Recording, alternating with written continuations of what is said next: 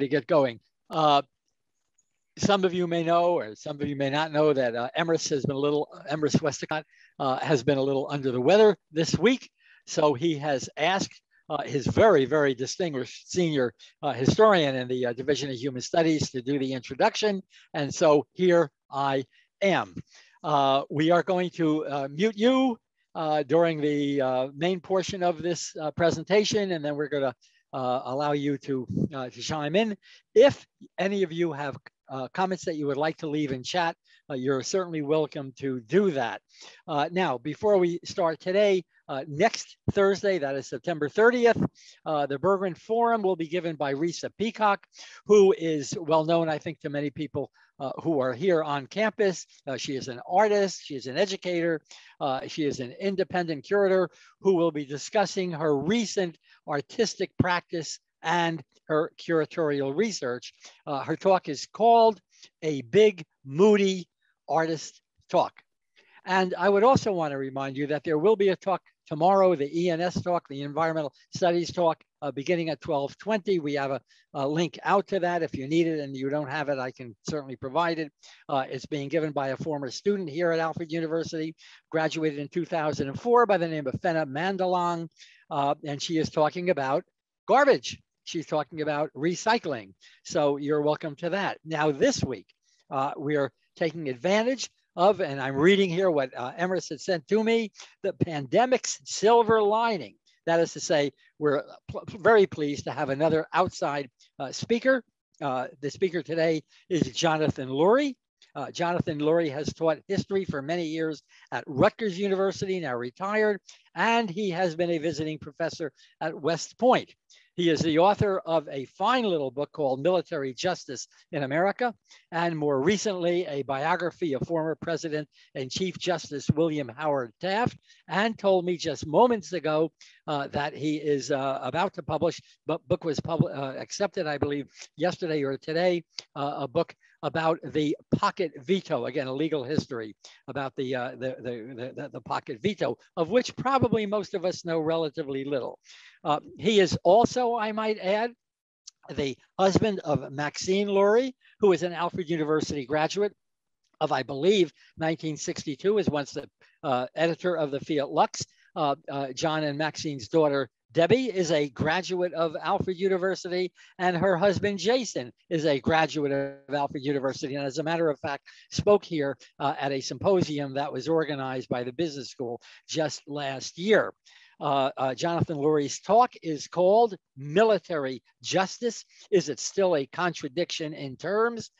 John, I know that you asked me to extend my introduction for 45 minutes, but in the circumstances, I will let you get going right now. Military justice, is it still a contradiction in terms? Well, thank you very much, Gary. It's good to see you again. As you go back many, many, many, many years. And seems not too long ago, I joined Mac for her 50th reunion at Alfred. So we have interesting connections.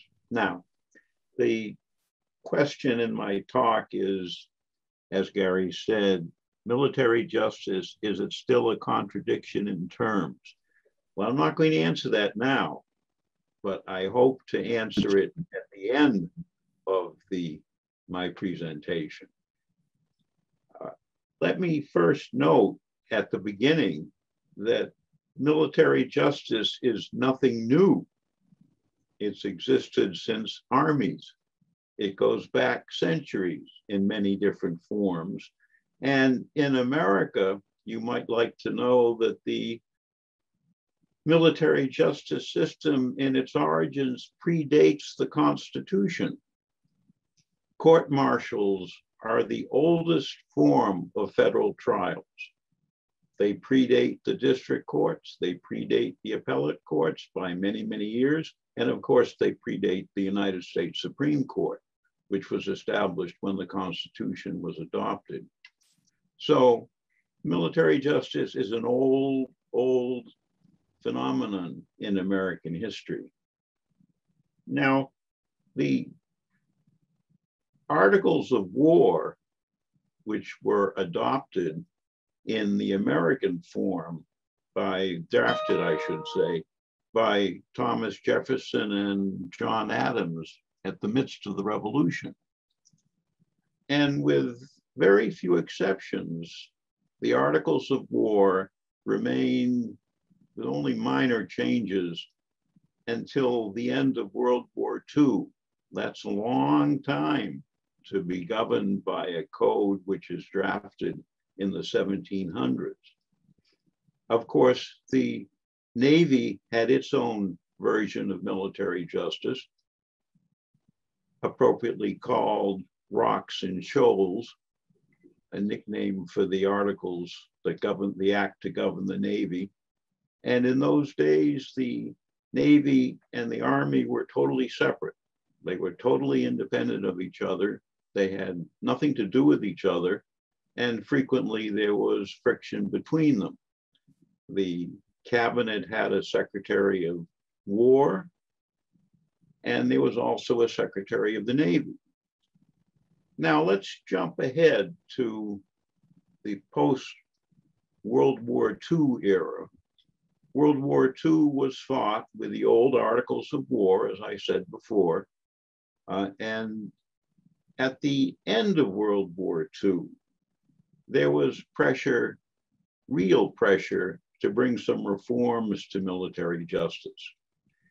Now, one of the sources for that pressure was the episode that took place concerning a private named Eddie Slovic. There is a picture of Eddie Slovic, and he sort of looks like any other ordinary GI in 1945. Well, that's just what he was. But he had an unfortunate fate. And if you will look at the next slide, notice how much older he looks now. This is because the actor playing Eddie Slovic was in his 40s when they made the movie. Slovic was in his 20s. This is just a snippet of the film, The Execution of Private Slovic, a movie well worth seeing, by the way. It's based on the book by William Bradford Huie, H-U-I-E, I believe. I'm not sure I'm spelling that right, but anyway, you can look it up. Now, why do I mention Eddie Slovic? None of you have probably ever heard of him. Well, I mention him because he was the only American soldier to be executed in World War II for desertion. There were numerous executions in a war as far-ranging as World War II, but only one soldier was executed. This is the man. Now, why do I mention him in talking about military justice? You can take that away now, Mary, if you would. Okay.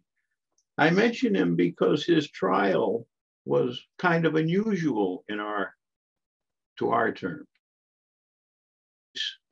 There were no lawyers involved.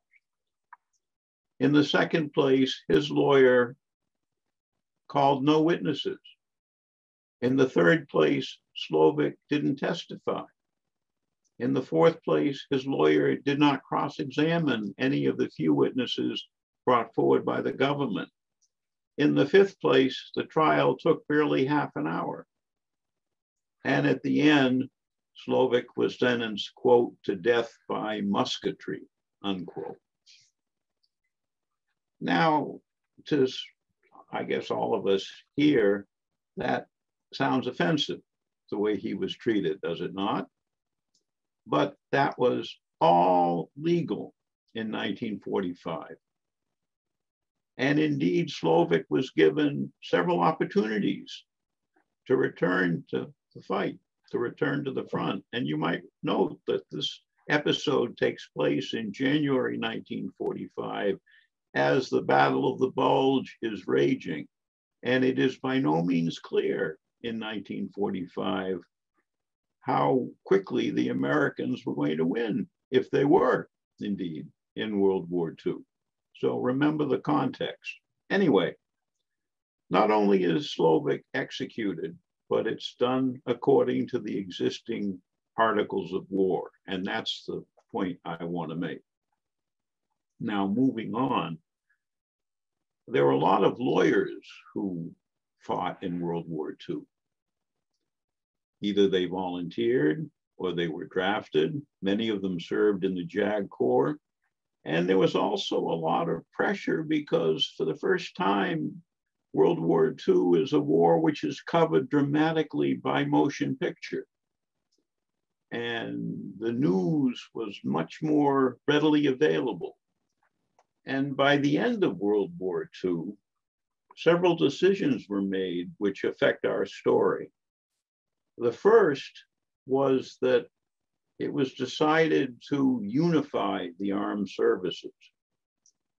So in 1946 or 47, Congress passes a bill creating the Defense Department as opposed to the Secretary of War or the Secretary of the Navy. Now we had a Defense Department, and until his tragic suicide, it was headed by James Forrestal, who literally worked himself to death in the cause of the United States. And it did not make much sense with the unified armed services to have separate military justice systems to govern the Army as opposed to the Navy. And of course, in those days, the Air Force was an adjunct of the Army. So in 1948, it was decided to convene a committee to draft a uniform code of military justice. And I emphasize the word uniform. It was headed by a well-known professor of law at Harvard Law School named Edmund Morgan, whose son, by the way, with the same name, was one of our most distinguished American historians. Morgan, who taught evidence at Harvard Law School, was tapped by Forrestal to be chair of this committee, which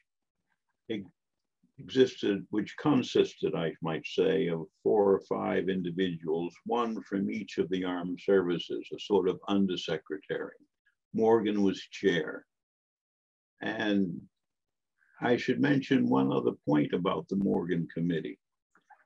One of the reasons military justice had been so ineffective in reforming itself in the years of the late 19th century, including World War I and the end of World War II, is because the military was very quick to veto any proposed changes that might be suggested.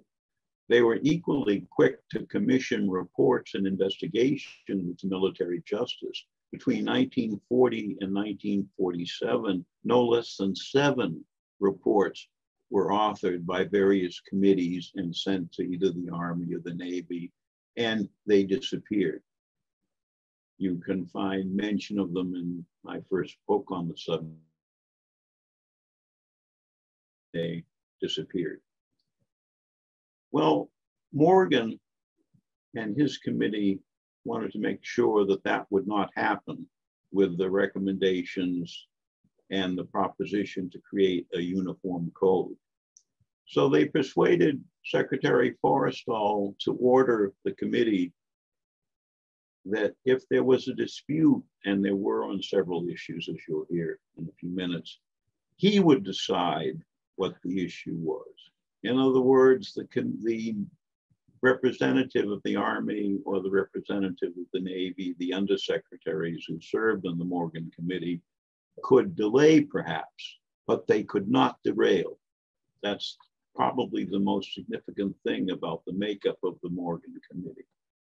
And actually, it turns out that in the few instances where Forrestal was forced to intervene, he invariably took the side that Morgan had laid out in his reports, various reports to the secretary. So you have the Morgan Committee.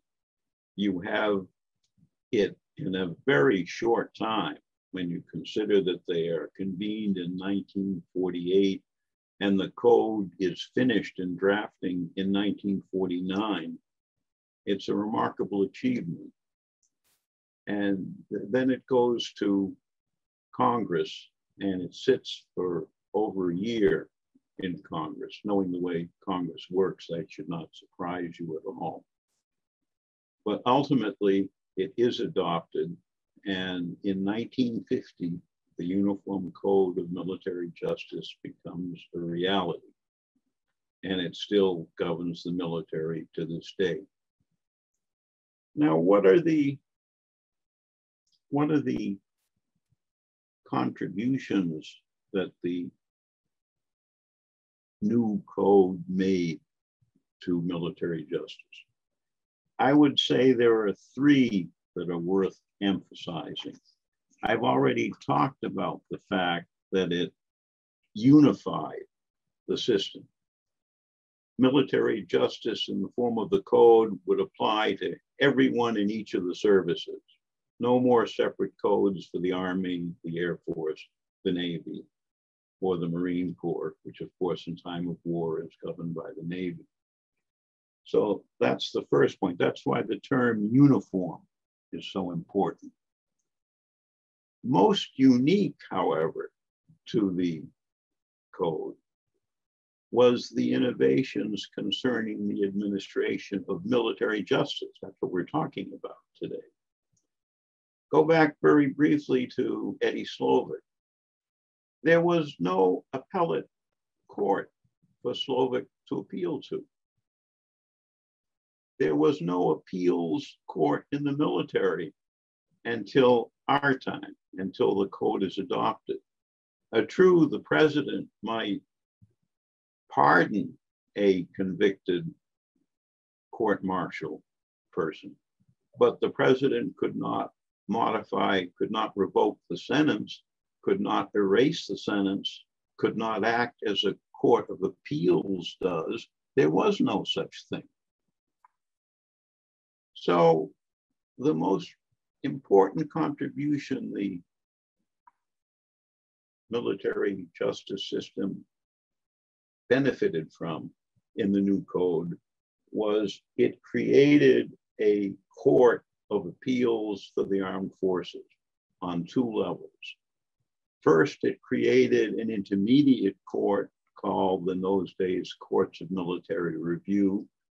And then it created a Supreme Court for the military called the Court of Appeals for the Armed Forces, the United States Court of Appeals for the Armed Forces, or as we used to say, USCAF. Now, USCAF exists to this day. I suspect most of you have never heard of it. I'm sure all of you have never seen the building where the court functions. None of you, I'm sure, could tell me the name of the members of it. And I'm sure none of you have ever witnessed one of its trials. There's an interesting story about this. Like many courts in America, our judges, in terms of public, we are used to the concept of federal judges being appointed to, the Constitution says, good behavior. And the district courts, the appellate courts, and of course the United States Supreme Court all have life tenure terms. There's something to be said for that. On the other hand, there are a number of federal courts which do not have a life tenure. They are called Article I courts. They're created under Article I rather than Article III, which is the judicial article, which describes the federal courts, including the jurisdiction of the Supreme Court, etc. My court, the Court of Appeals for the Armed Forces, is an Article I court. Its judges were first appointed for 15-year terms, although the first three were appointed for 15, 10, and as I recall, 5. And in theory, the judges are subject to reappointment. In fact, that's never happened with one exception. And that was the first judge of the court, the first chief judge of the court, who was reappointed. But for the general history, reappointment is rare and non-existent. Now, I mentioned how significant this court is, functioning in many ways as the Supreme Court of the military. Why were its judges not given life tenure? Interesting question. I can only propose a couple of possibilities. The first is that Congress, in particular the Senate, liked the idea of having appointments to ratify on a regular basis. And in terms of life tenure, Congress doesn't do that. Once they get confirmed, they're beyond the reach of Congress. I'm sure there are members of Congress right now who regret this very much, but that's the way it is. And you might note that the House voted life tenure for the Court of Appeals for the Armed Forces. The Senate has never granted it. And to this day, the judges are appointed for, as I recall, 15-year terms. And as I said, for the most part, that's it, they're out. So presidents can look forward to one or two appointments on the Court of Appeals for the Armed Forces during their term, possibly. Now, in most cases, the president has no idea that this court exists. They probably don't know who they appoint to it. Most of this is done on the level of the General Counsel's office in the Defense Department. All right, let me say a tiny bit about the other contributions. I've talked about the establishment of the court. I've talked about the single code for the armed services. Let me also talk about some of the changes that took place. The first is the importance of the appellate system. Every member of the armed forces is virtually guaranteed an appeal process, something Slovak didn't have. The judges of the intermediate court are appointed by the JAG officers, as I recall, the JAG of each army, the Judge Advocate General, who is the senior legal officer in each of the military branches. And they, as I believe, are subject to reappointment, unlike the Supreme Court above them, the Court of Appeals for the Armed Forces. So every one who is accused of a crime has at least two shots at a trial. First, there is the lower level trial, which we know in the general term of court-martial. And then there's an appeal to another court. Now, the difference between that court and the Supreme Court of the military is that the Supreme Court of the military has to be civilian. The intermediate court does not. Most of them are former officers in the JAG Court. And there has been some comment that that might not be the most desirable system to have. And that raises a point, last points I want to make before turning to questions and reaction. There is a real question in the minds of military leaders as to how much civilian oversight of the military is to be encouraged. And it's a very divisive question. That's one reason the Morgan Committee insisted that the code include the phrase that the members of the Court of Appeals of the Armed Forces shall be from civilian life, unquote. And they are. That's not true of the Court of Review, of Military Review. But one of the other major contributions under the new system, it's not new now, the code is 60 years old, is that there's a fairly enduring concept now of military due process. The term means something. It's not a, as I said at the beginning, it's not a contradiction in terms.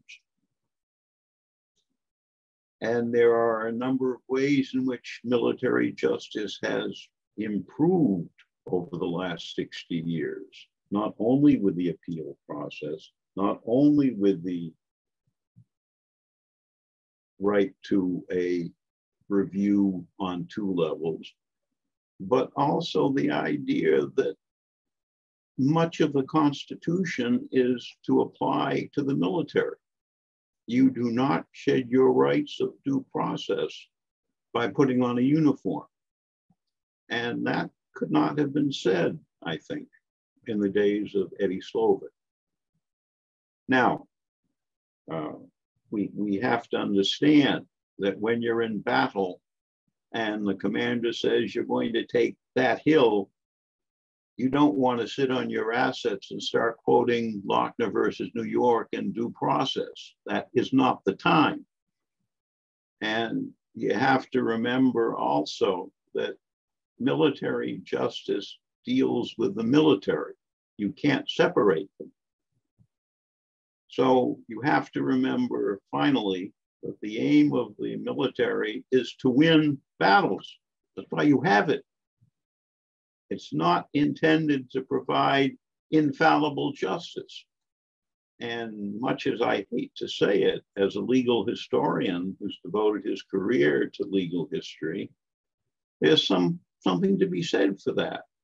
On the other hand, as we've seen since the code was adopted, the military has gone a long way toward making sure that due process means something. There was a time when the commander would receive the verdict of the court-martial of one of his soldiers, and the commander could say, that's not harsh enough, fix it, increase the penalty, hang him, order him shot, and that would be legal. That can't happen now. Another important point, the last one I want to make, is the Supreme Court of the Military, USCAP, United States Court of Appeals for the Armed Forces, can agree to hear almost any case it wants to. There are several types of cases it has to hear. For example, it has to consider death penalty cases.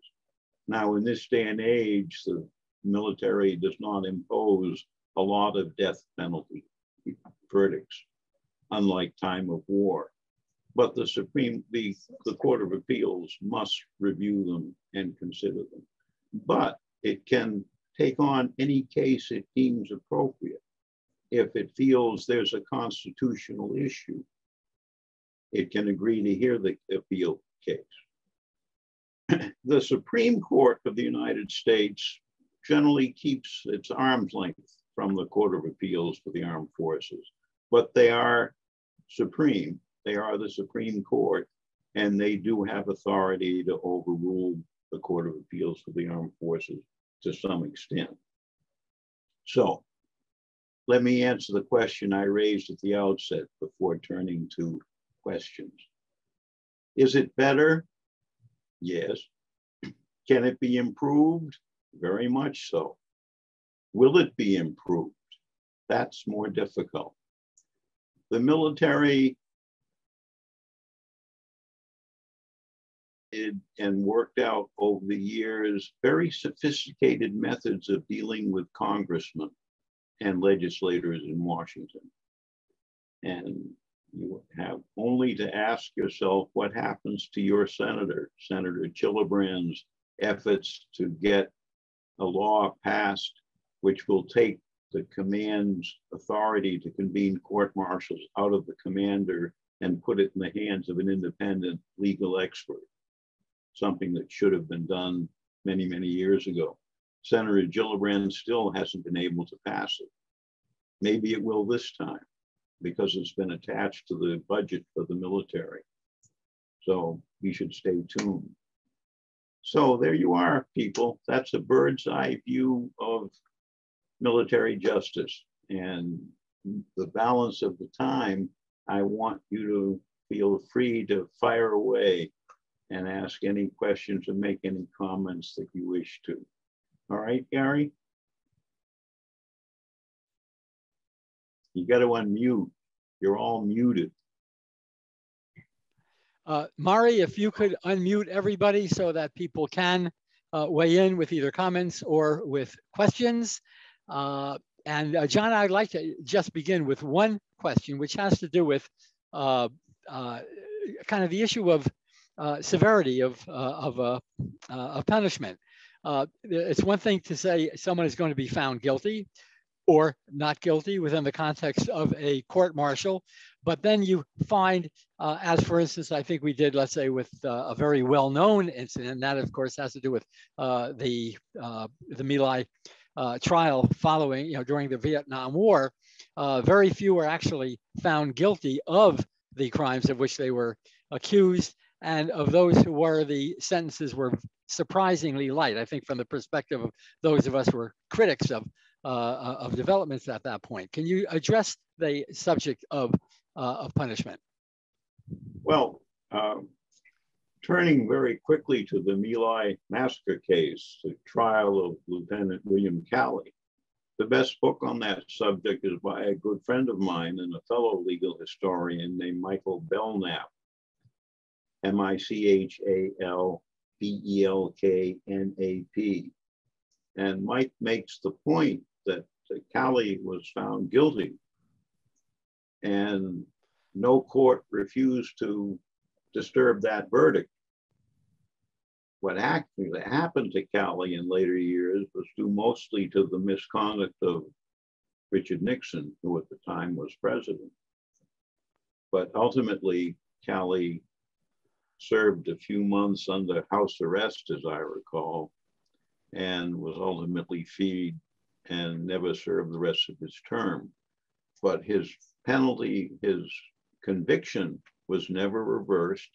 He is to this day a convicted felon. And last I heard, he runs a jewelry store in Georgia, I believe, and doesn't talk much. But there were quite a number of others, I think, who were charged. Henderson, Medina.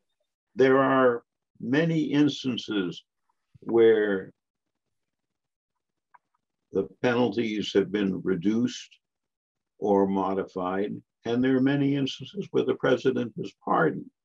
Remember, from the military perspective, a soldier in the stockade is not doing any good. That's not what they're in the military for. So you want to do your best to get them out and back into service, while at the same time accepting the severity possibly of what they were convicted of.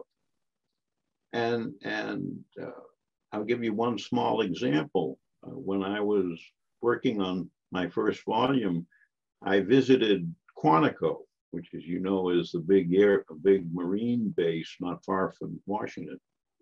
And they took me into the stockade, fortunately into the prison cells. Fortunately, they didn't leave me there, but I did see them.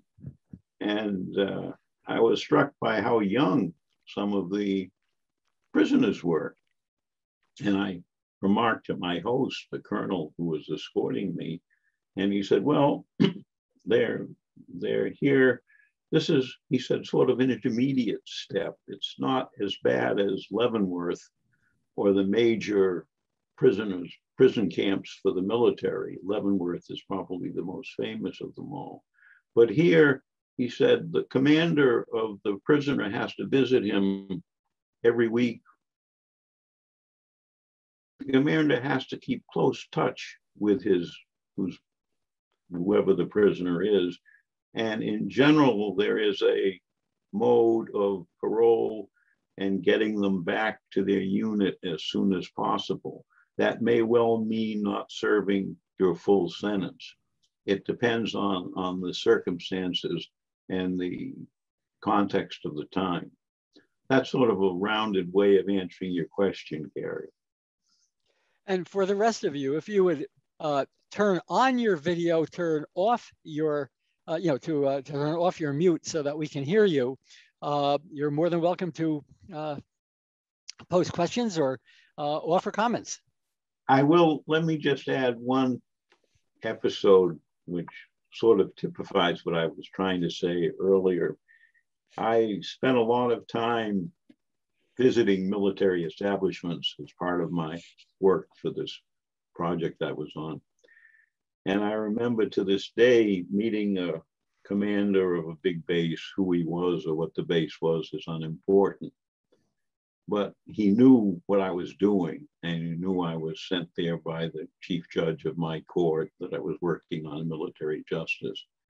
And he said to me, he said, you know, Professor, you don't have to worry about military justice here on this base because we never try anyone unless they're guilty.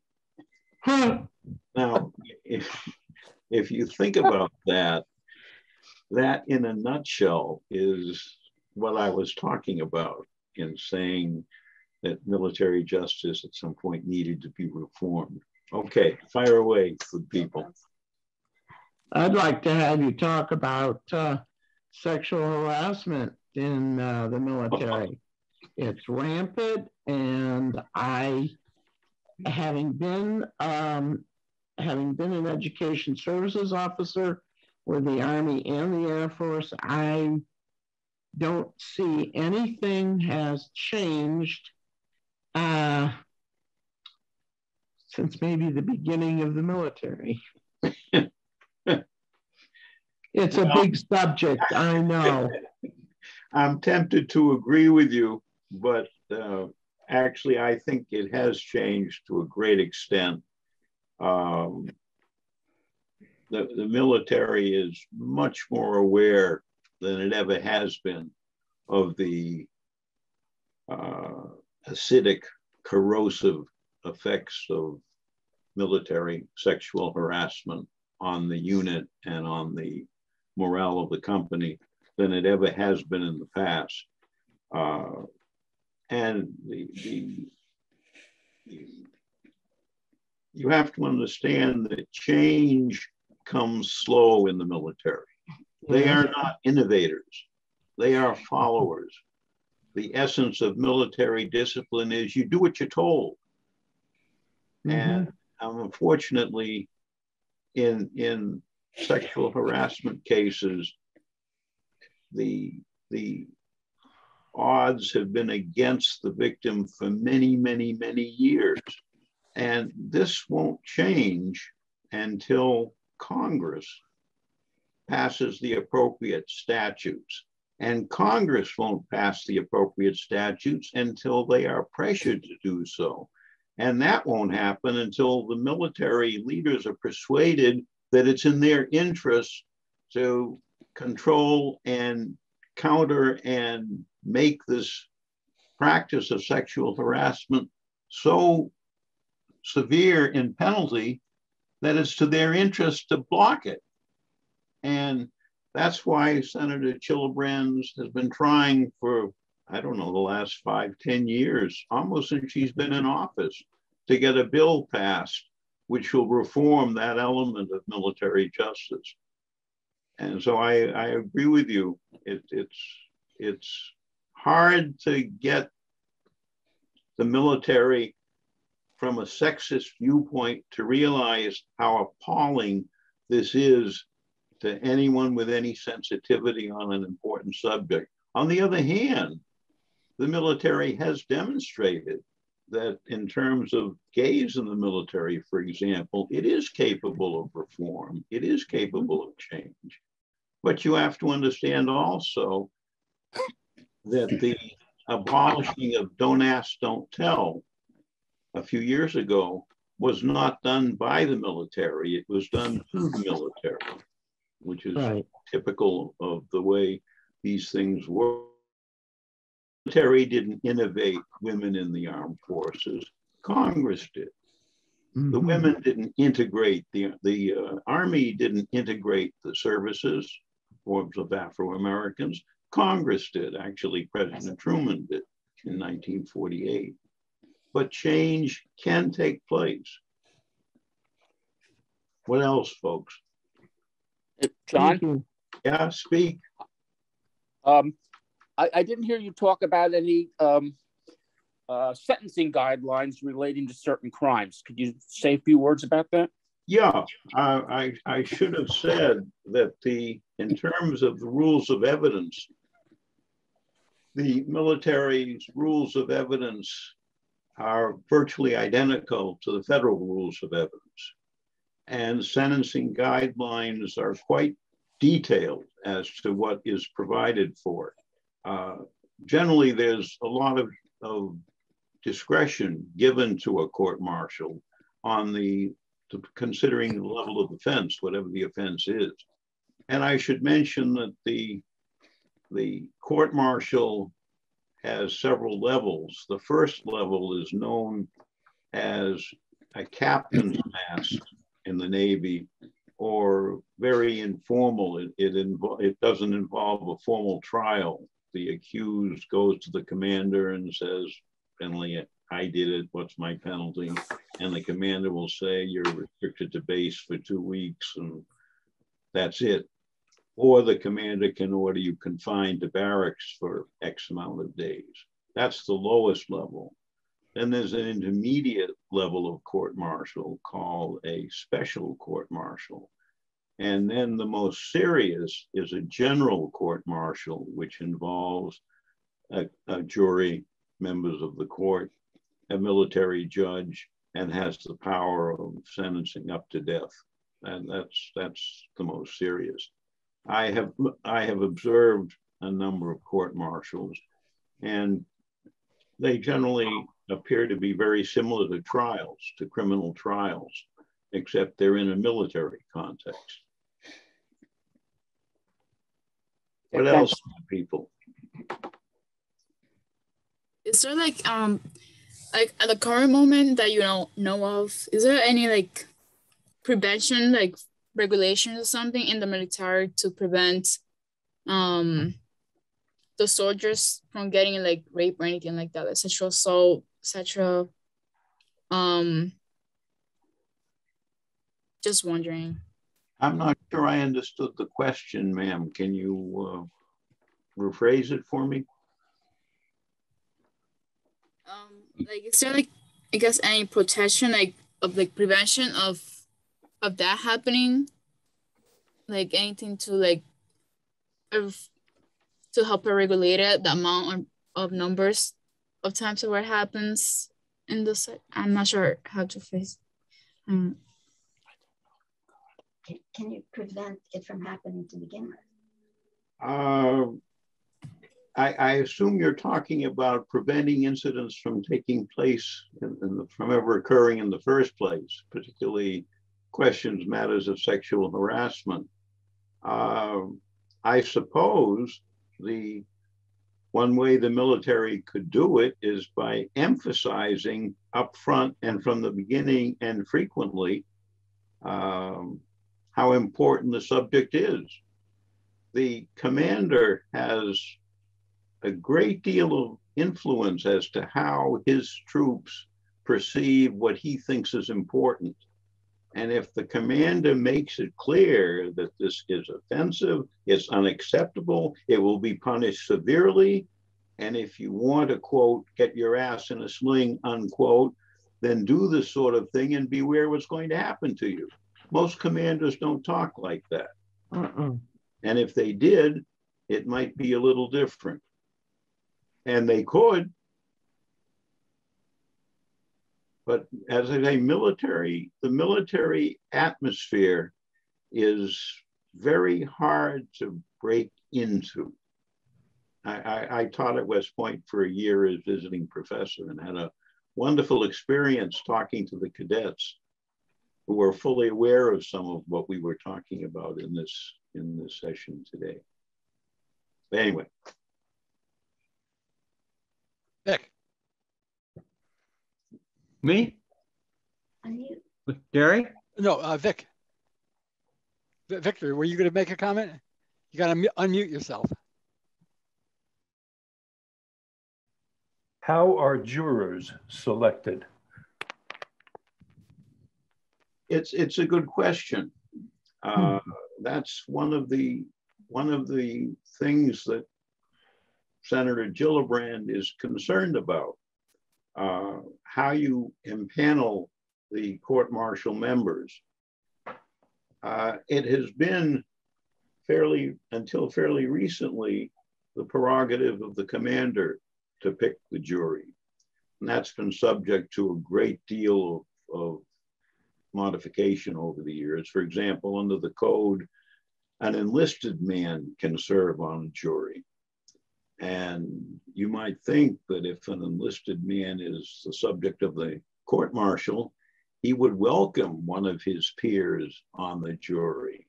It turns out that generally we have found that the juror who's an enlisted person is generally among the harshest of the jury. And so many people will encourage their client not to take advantage of that provision and not request that an enlisted member serve. The commander to this day convenes the court members, but there has been some change toward limiting his discretion in that field, and I don't remember the details now, but it is not like the counsel for the defendant has the prerogative of rejecting off of hand this member of the court, that member of the court. It doesn't work that way in the military. Thank you. Gary, can I ask a question? Yeah, by all means. Could you make a few comments on the proceedings at Guantanamo? Seem to have gone on for 20 years. I could make many comments on Guantanamo, except to say they stink. And there's no excuse for it. This is a legacy of the first George Bush, as I recall, although Guantanamo is much older than his administration. As I say, there's no excuse for it whatsoever.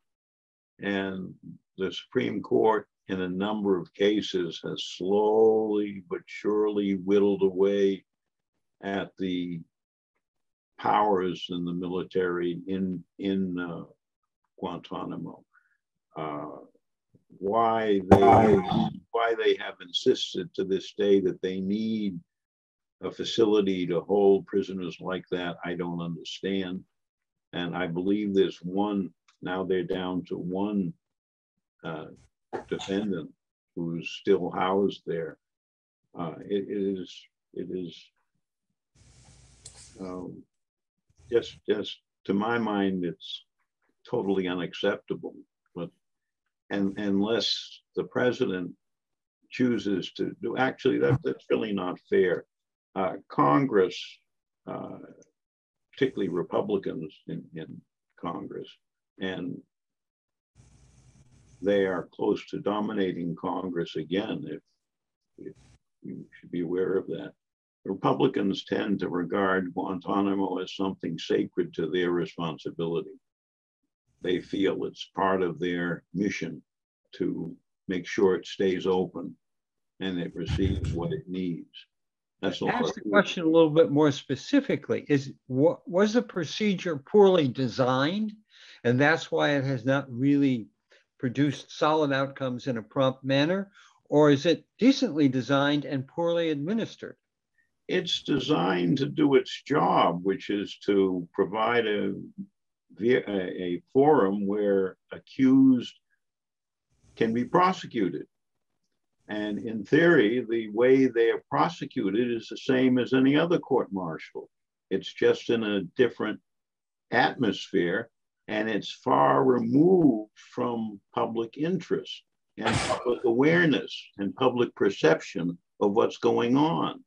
That's the thing about Guantanamo. It's down there. It's not here. It's not in Fort Dix. It's not in Camp Lejeune. It's not in key military American bases. It's out of the country. and reporting is hard to get there. So on paper, the military justice system in Guantanamo is different from military justice anywhere else. But the way the inmates are treated, the way they're housed, the way they're handled is, I suspect, different. I'm going to interject here. It is 1 o'clock. Some of you may have class, so we're going to end the formal lecture right now. I do want to remind all of you that Risa Peacock will be speaking at our Bergen Forum next year. I also want to thank Jon Lurie for joining us for the last hour, and I want to thank you for participating. I'm going to leave the Zoom on for a few minutes, so if any of you would like to, kind of hang around, you're more than welcome to do so. If John, you're willing to do so, and for the others, so long. Thank you again for your attendance.